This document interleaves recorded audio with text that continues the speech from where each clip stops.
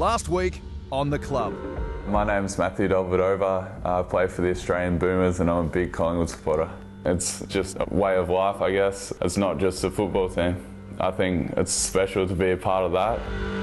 Today I'm going to go into the Peter McCallum Cancer Institution and find out about some of the great things that they're doing here. Thank you very much. To see what some people are able to fight and the adversity they're able to overcome, it inspires you and it gives you that bit of perspective. He kicked 5 in round 3 and he's got 4 tonight. And they might be home, the Blues. What an upset. It turns the season on its head, doesn't it?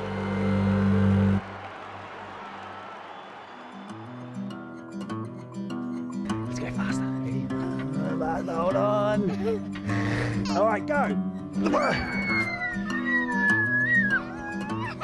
I think before I had kids, I was all about footy and put footy first.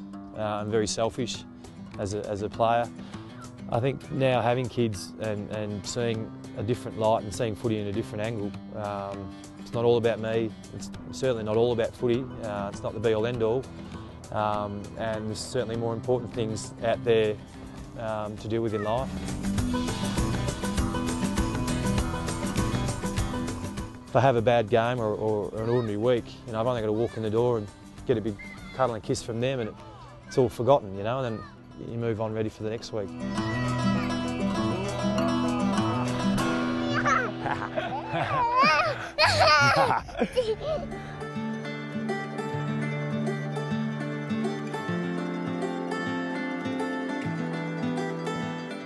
I grew up a little country town called Lexington, which is about 50k from Ballarat. I grew up on a farm there, played footy for Lexington. That was pretty much all we did on weekends. My sister would play netball and we would play footy, so I started there when I was 8. I think when I got to maybe 14, I really had a big growth spurt, and as I got bigger and taller, I would play under 16s in the morning, leave my gear on and then play seniors in the afternoon. So that went on for a couple of years, which was fun.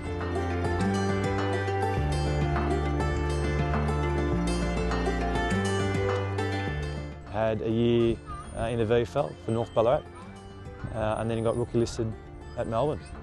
Falls for Robertson, squeezes it through. They're going to get a goal here, Tony. Now, that man Jolly has just come off the interchange bench. Yep. The move was made, Brad Green went off, Jolly came on and just jogged up there into the forward pocket and the ball's hit him on the chest. He's just stood there and said, how easy is this? Oh, I think first year, I was just more excited in getting on the field, getting a game, getting on the field, and I was just wrapped, just to get out there and, think, bloody hell, this is what it's like. Yeah, so it was exciting.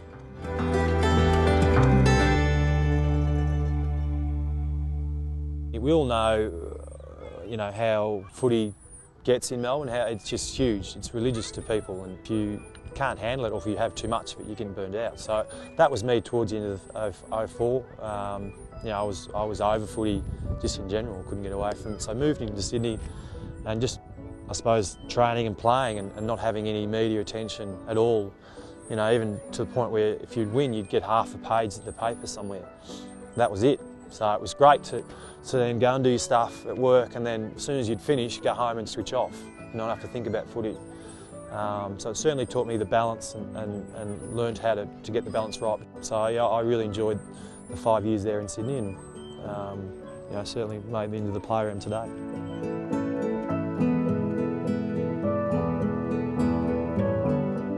Well, my first daughter, she's 5 now, and so we obviously had her up there, and my second daughter, who's 3, my wife developed postnatal depression after her, and I suppose the 2 years up there with no family support made it really, really hard for her, and she really, really struggled. So yeah, once the last game finished, I sat down with my wife Dee, and we just spoke about we need to come home to sort it out, to have some support and people around us that could help.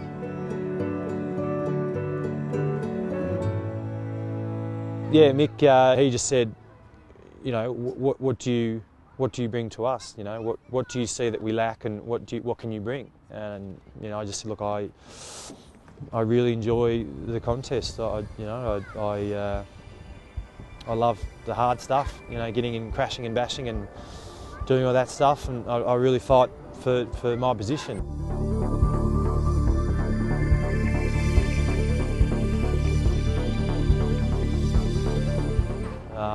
And I think that appealed to him, you know, which was great. It's exactly, I didn't have to invent anything. Yeah, so luckily the deal got done. Well, I suppose before I got traded to Collingwood, I knew by just the list that we had and the potential that we had, and the young guys coming through, that the window of opportunity was wide open. And yeah, it was exciting for me to walk in and knowing that there's a great chance that we may be playing in a grand final. Didak in a one-on-one, and then Lee Brown bursting forward, and then with a ball burst at a full forward, it bounced the wrong way! Oh, he's a magician! Just remember, yeah, I think 3/4 of the way through, I thought, you know, we're getting close here, we're a big chance. And he comes, and he's got this one, puts it through. Well, start thinking about the banner for the grand final.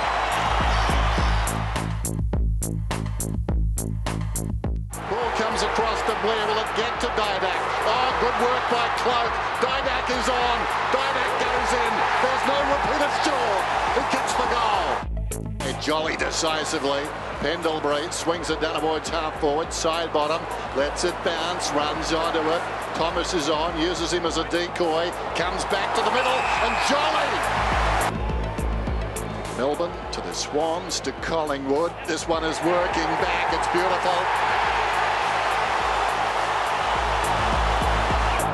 It doesn't get better than that.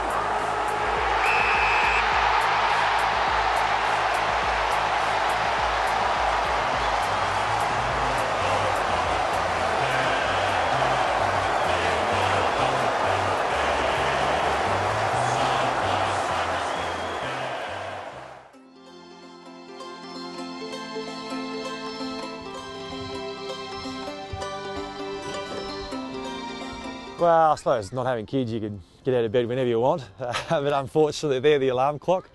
So I'm lucky game days. My wife gives me a little bit of a sleep in and takes the kids for the morning, and they try and be quiet. Go Maggie.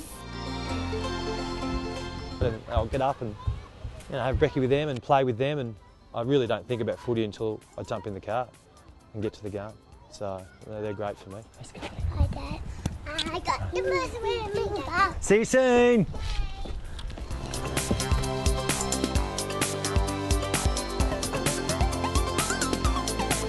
Well, I suppose everyone was disappointed after last week's game. You know, we had to obviously dissect it all on the Monday and with Bucks, and everyone had to take their medicine and cop it, and we did. What I want to get out of the game is firstly to play well, to play my role. I'll speak with Harbs at the start of the game, see what he wants to do, and then I'll get stuck into Trent West and see if I can get the job done.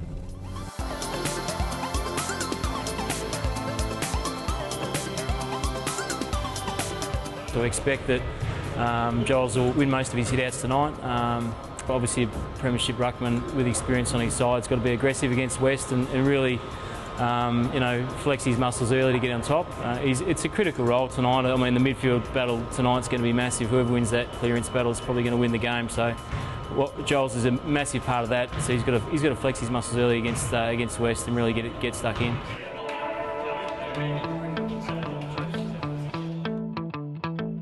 Jolly in the middle. West the opponent. This time Jolly with the knock, but Selwood with the clearance, went to ground with the ball, it spills loose. Collingwood go deep and long, Cloak was there, in right, Scarlett got bundled off the ball, desperate, Goldsack out of the pack, something out of nothing. Someone's got to go and get it for the Cats, they're all looking at it.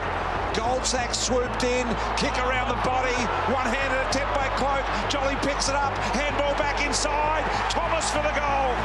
Got it, 3 in a row for the Pies. Now Beams around the corner, great kick to side bottom. He takes Hunt on, handball over the top to Sinclair. He'll kick inside 50. Tarrant can go over the top of Taylor and takes the mark. Collingwood by 51. Williams has found space here for Elliott. Marked it low, little kick over the top to Goldsack, got to back up. Oh boy, they messed that up. Second opportunity, Pendlebury said, where are you, Goldsack?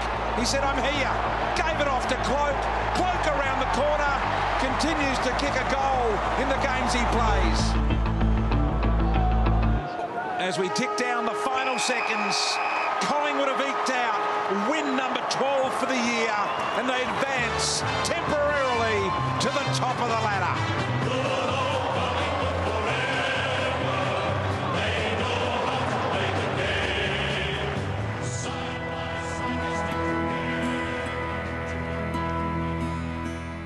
Yeah, we're halfway through the season.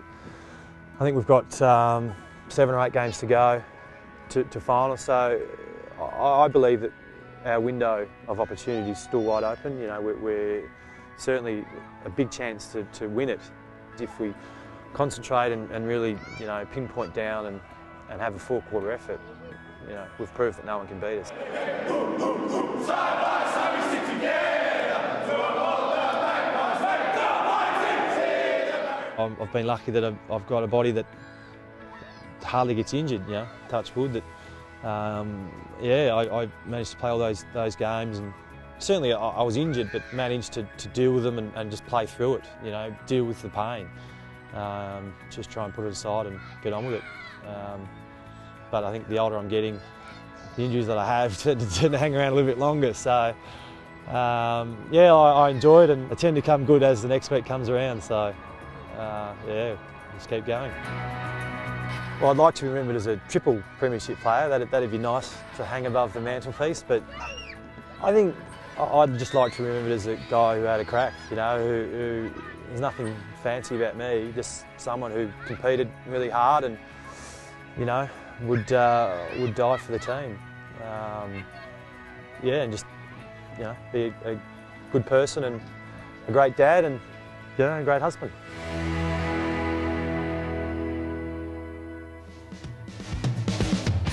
Still to come on The Club.